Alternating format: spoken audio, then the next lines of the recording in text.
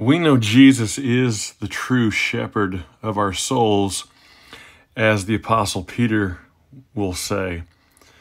But what are we being led to? Why is Jesus leading us as a flock of sheep?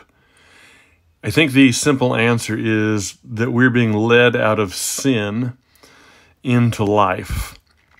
Now, we know and we have been taught that this is a good thing. To be saved from our sins is a good thing. We know that. But oftentimes I think that we have a misunderstanding of what sin is. Sin is really being held captive to our own purposes, our own selfish desires, our own mistakes, and not being what God intended us to be. So we have to learn what it means for God to lead us out of sin, just like He led the Israelites out of Egypt from slavery. So Jesus is performing a new exodus when He leads us out of sin, out of our slavery to our own selfishness, to our own understanding and perspective of the world that is contrary to God. This is why we're being led out of it. We're being led out of it so that we can live like God intended, to love one another, to love Him as we should, and to understand what that means, and to love one another as we should.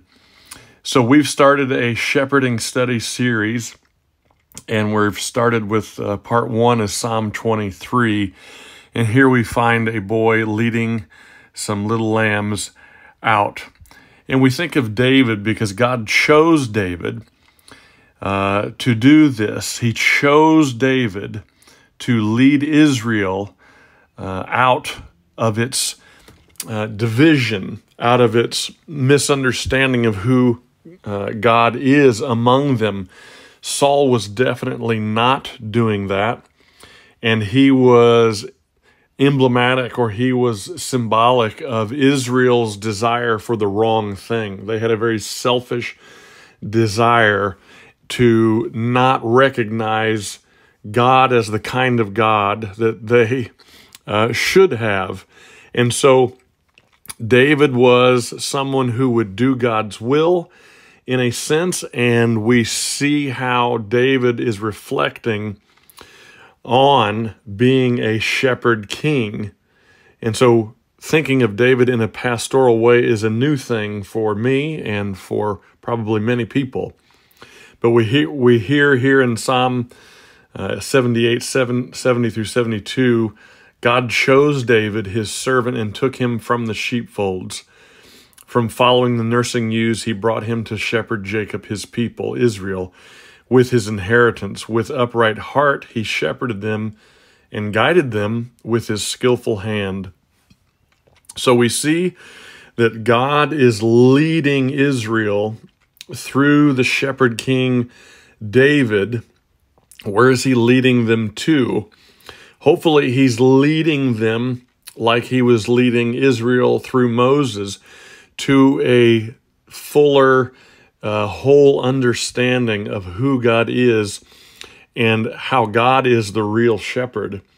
And so David is emulating, as king, he is emulating God as best he can, and he's trying to convey that through Psalm 23. The Lord is my shepherd. That's an interesting usage of metaphor, and we have God being as a shepherd to David. And David, we're going to talk about sheep and all of the selfish and nervous and fearful things that sheep are. And we're going to talk about that in our classes, and I hope that you enjoy that. If you have any fascinating facts, please don't hesitate to contribute.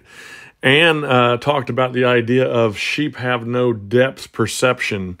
When they are led toward water and they see that it's running, They will not drink it because they're fearful of falling in and basically putting cement shoes on their feet as that wool gets so weighed down with water.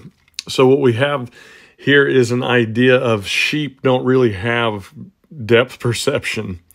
Even if it's a few inches deep, they're not going to drink it. So a shepherd has to channel out some water away from the running stream so that still waters can be a part of what these sheep drink. And then they will be satisfied and be able to lay down in green pastures and digest that green grass. This is what we're going to talk about in our classes. We're going to review this and see what it means for God to have led us out of sin in Jesus. And this is a big picture thing. Sheep don't have depth perception. We don't have very good depth perception, and we have to be brought back to the flock, brought back to the shepherd. We have to repent. We have to be in the sheepfold as God would want us to be. And so we see that even Jesus is making use of these metaphors in Psalm 23 with the parable of the lost sheep. He imagines God working through him as a shepherd that risks his life to bring the sheep back, the one lost sheep, to the sheepfold of 99. And then they have a celebration. So this is an idea, a parable that Jesus is conveying to those who are curious and grumbling about what is going on with him while he's eating meals with sinners. So sinners are obviously those who have had selfish and they've missed the point, they've missed the purpose of life, but they're coming back. And so Jesus uses this the imagery and the symbolism of sheep coming back to the sheepfold to help us understand. So this is why we're so interested in what God is leading us to, what Jesus is leading us to. He's leading us to what we need in life, what truly fulfills us, and that is really He himself. And so we want to talk about this in our classes to come. So I hope that you enjoy these lessons. Please feel free to contribute with any fascinating tidbits or facts about sheep and shepherds and so forth, and we'll try to incorporate these in the coming videos.